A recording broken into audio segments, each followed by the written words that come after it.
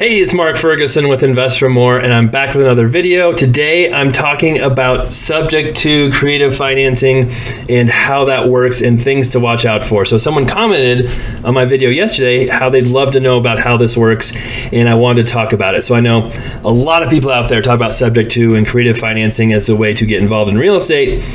There's a lot of pitfalls and downside to that as well. So it's not always as easy and clean as people make it. Speaking of easy and clean, while I'm talking about this, I wanted to show you one of my worst rental property evictions ever. This is one of my properties that got trashed. Oh, this is 6 years ago? And all my trash videos do really good, but we don't do videos when tenants are really good. So this isn't normal for my properties, even though we have a lot of tenant drama and different things going on. Usually they look much better than this, but my camera is so shaky. Things have improved since then. So anyway, talking about subject to and creative financing. So first off, how I finance a lot of my properties is private financing.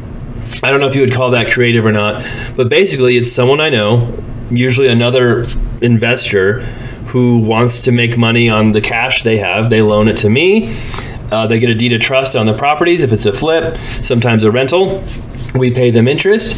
And then if we refinance it or sell it, we pay off the loan and pay them back. And it's pretty simple and easy. And we're usually paying from 8 to 10, sometimes 11% on those loans, maybe with a couple of points. So that's pretty straightforward, pretty easy, and probably not what most people consider creative financing. But there's so much opportunity there for private money. And me having this YouTube channel and social media, I have people asking me all the time to lend me money, which is a nice thing. And it's a great way to finance some of these properties. It's very easy. You don't have to worry about appraisals, closing costs, lender fees, all of that stuff. And usually I send them a text message and they say yes or no. It's that simple. But creative financing, different ones, can get much more complicated, and there's many more things to watch out for.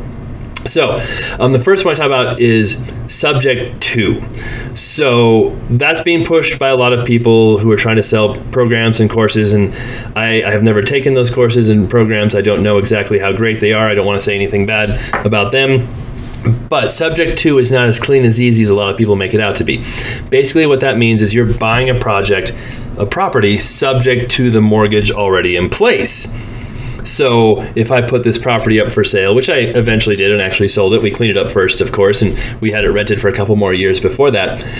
But maybe I put this property up for sale and it actually wouldn't be listed with an agent or go through a title company, because that usually won't work with subject to. Maybe some title companies will do it, but I would kind of list it maybe off market or with a wholesaler, and someone could come along, and if I had a $200,000 mortgage on it and I wanted, $230,000 for the property, they'd pay me $30,000 and then take over this $200,000 mortgage.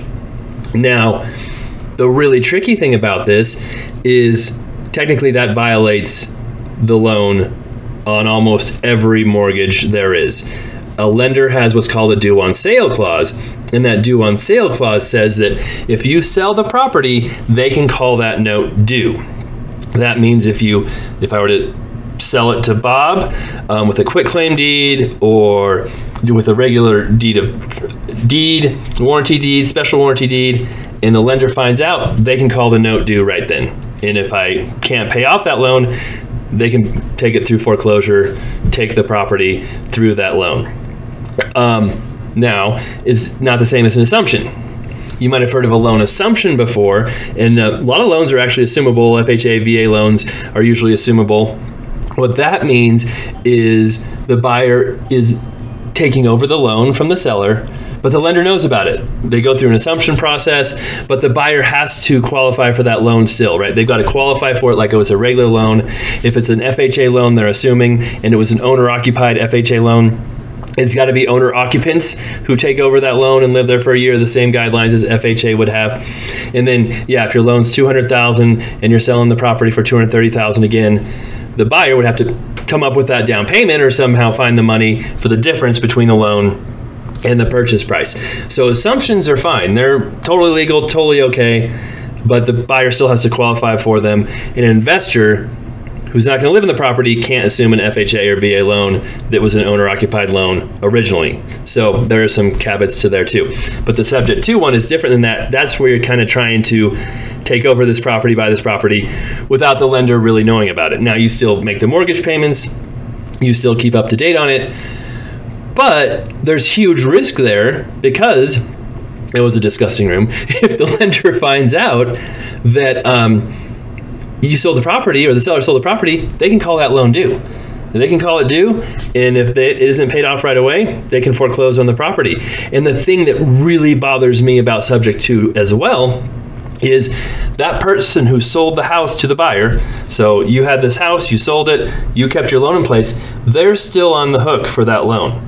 Right? Once they sell the property, it doesn't relieve them of their credit responsibilities or obligations to repay that loan. They're still on the loan. So if the new buyer does lose the house, it goes into foreclosure, that goes against the seller's credit still. There could be judgments. There can be all kinds of issues because that loan was never paid off or assumed or anything. It's still in that original person's name.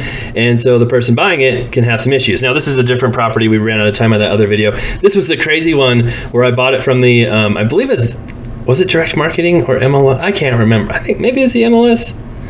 No, it's direct marketing. But at closing, the seller's ex-wife wouldn't move. Through all kinds of problems and issues. Eventually, we got taken care of, but this was a very interesting house. I actually like this house too. But so the subject to can be very risky for a lot of parties involved. Now, if the buyer pays all the mortgage payments, eventually sells the house, pays it off, refinances it, great. It works out perfect. Nothing happens to the original seller of the house, you're fine. But if they don't, there can be a lot of problems. And let's say that person who sold the house subject to wants to go get another mortgage and buy a new house.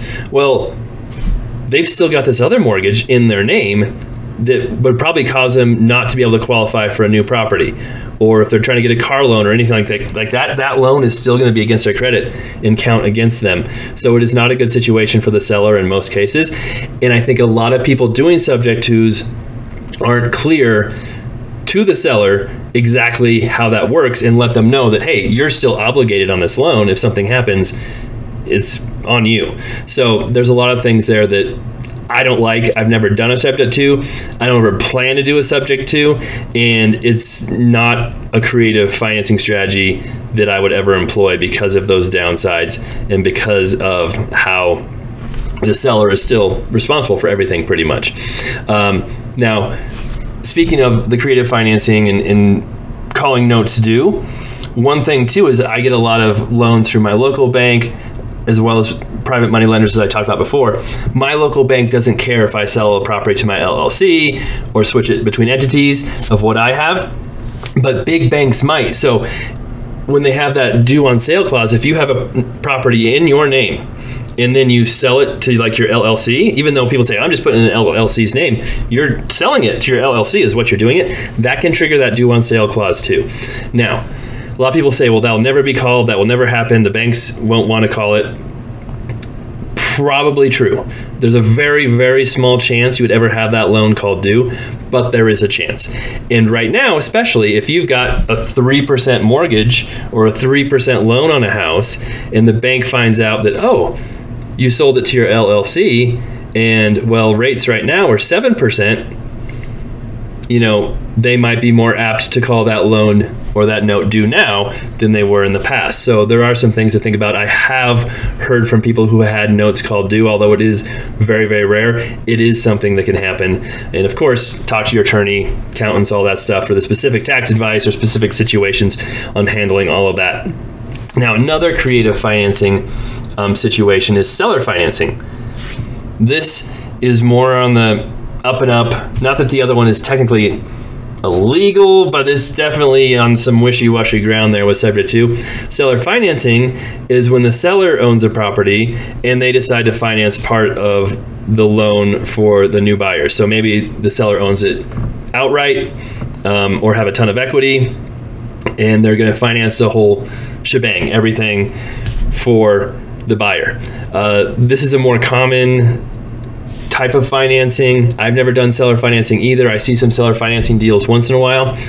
the big downside to seller financing, not always, but usually, is the sellers want pretty high interest rate, a big down payment, and they probably want to see credit and different things, and might have a short term for the loan too. So in general, you're usually better off getting a bank loan, doing a longer term financing loan with the credit union, whatever it is, than seller financing. In most cases, there are some seller financing deals that work out.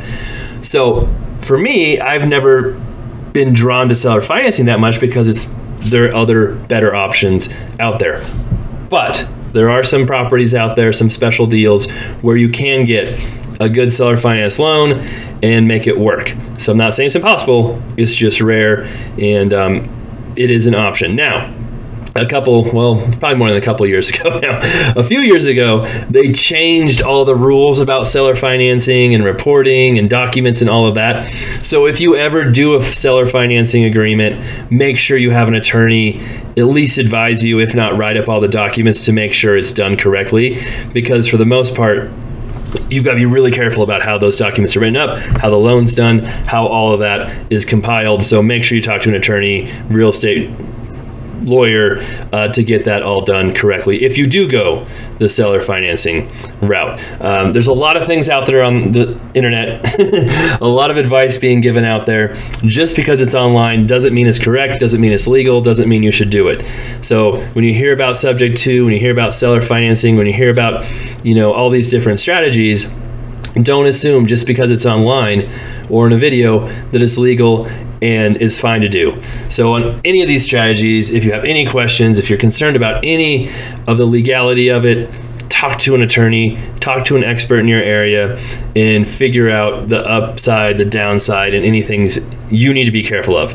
Because remember, if something does go wrong, if you get sued, if you go to court, I don't know is not a defense, right? Just because you didn't do your research and you didn't check things out and you didn't know the law doesn't mean you still didn't break the law or cause any problems, and it will not protect you if you did something wrong that you weren't supposed to do.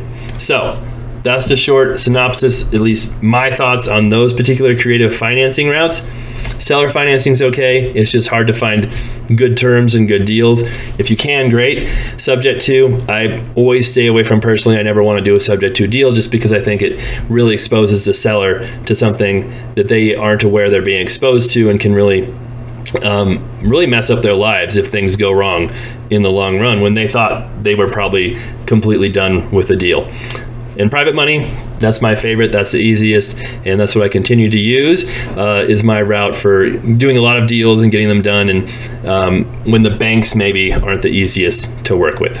All right, thanks for watching. Let me know what you think. If you think I said something wrong, I'm always happy to hear it and correct myself. Like always, talk to an attorney, tax person for any specific advice, and this is just kind of an overview of how those work.